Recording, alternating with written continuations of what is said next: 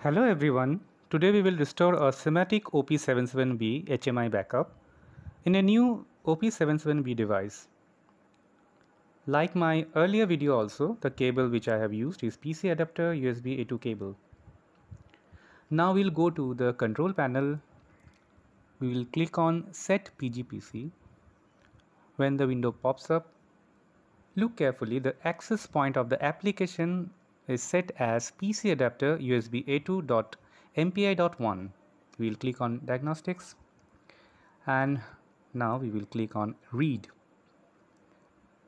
In the bus nodes, all the DP addresses of the active devices will be shown. Now it is showing 0. 0 represents the PGPC device only. Again, after reading, it will show as 0 and 2. 2 represents the DP address of the new OP77B device. The Prosave application is now opened, and we will click on restore.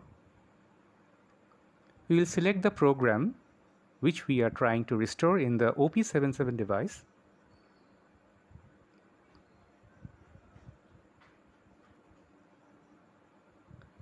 We will click on the start restore.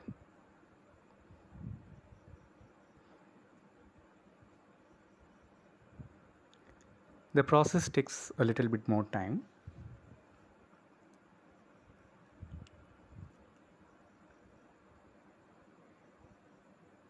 Now we can see the restoration process has been started and it's showing in the HMI device also.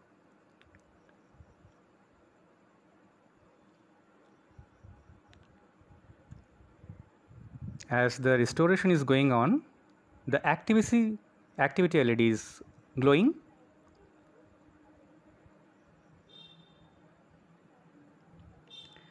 Viewers, we have to remember that using the Prosave application, we get only an image of the program. This image will work with only same type of HMI having the same Siemens MLFB numbers only.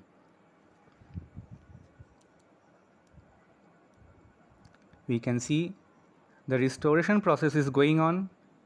As I have said earlier also, it will take some time.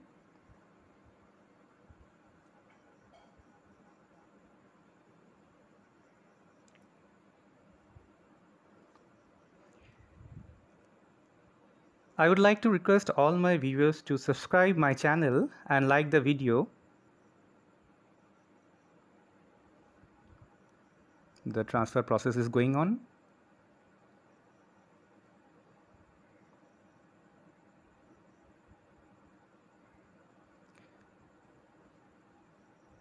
In the last 15 seconds of the video, I have explained the required PGPC settings that we will have to set to successfully do the restoration process.